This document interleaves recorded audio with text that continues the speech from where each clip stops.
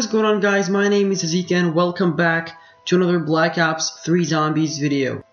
In today's video we are going to be talking about the possibility of a DLC 5 coming to Black Ops 3.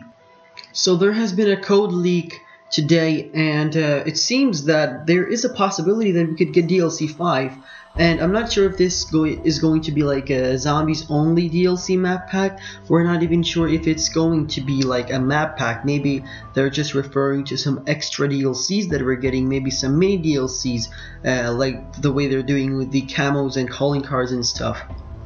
Maybe it's going to be the same way that we had it in Black Ops 1 with Resurrection. However, Resurrection was a DLC 4, right?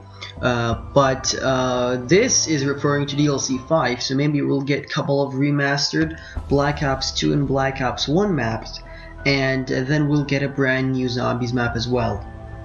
I would honestly be down for that. Like, I'm totally down for that. Now, keep in mind that the Season Pass owners only have free access to the 4 DLC map packs that we're getting throughout the season, but the DLC 5 is not going to be like free for everyone, so you just have to buy it anyways. I'm down for that, guys.